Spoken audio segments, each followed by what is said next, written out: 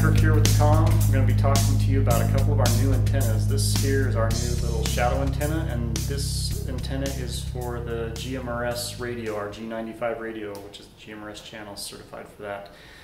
It does have our logo etched into it. You can see it right there. The nice little thing about this little shadow antenna is there's no whip.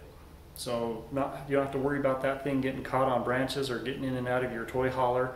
It screws right down to your NMO connector, and it is nice low profile.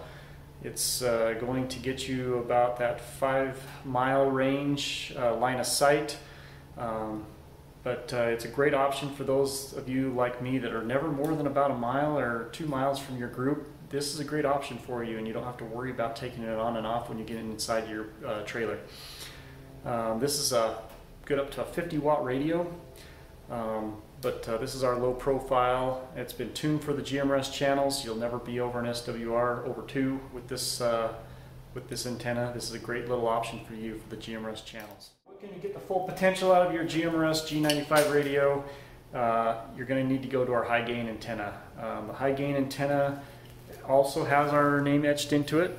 You can see it right there. The high gain antenna is going to unlock your full potential. It's tuned for the GMRS radios again. It's about a 33-inch tip to tail, but it's good up to 100 watts. Even though our radio is a 25 watt, but you can use it for other GMRS radios if you want to use this antenna.